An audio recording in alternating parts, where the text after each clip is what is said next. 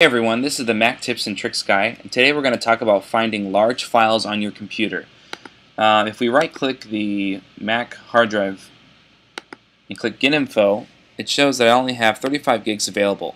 Now let's say I want to free up more space, but I really don't know where my large files are. I don't know what's taking up so much room. So what we're going to do is create a smart folder. And the way to do that is click your desktop. You'll know it's clicked because you'll see Finder up here. Go to File, New Smart Folder, and then we're going to hit this plus sign.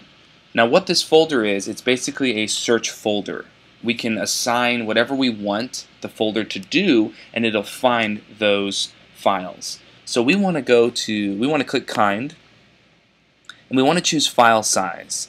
Now if you don't see File Size here, you can click Other, and then in the search box here, type File Size, and make sure, and then click this, and then hit OK.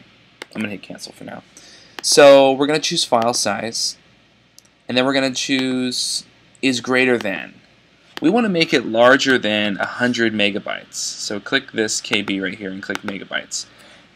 We want to find files that are larger than 100 megabytes. I think that's a good starting point. You can choose other amounts if you'd like, but I think 100 megs is great. So then we're going to hit save. And we're going to name this large files 100 megs, let's say. It's going to save it to the Save Searches folder, which I'll show you where that's at in a minute. But if you have this Add to Sidebar clicked, it will actually put it over here, which makes it a lot easier to find this folder. So click Save, and as you see, it just added it to your sidebar, large files over 100 megs. Now, if you don't see this sidebar right here, click View, and then you're going to hit Show Sidebar. There's Hide Sidebar, Show Sidebar. Okay, so we click large files over 100 megs. And it's going to bring up all the files that are over 100 megs. And from here, make sure you're in this mode, the list mode, so you can see the size and the kind and all that stuff. And basically, here's all your file sizes right here. And from here, I can literally click and hold and drag it in the trash and start deleting things and cleaning up my system. So that is that.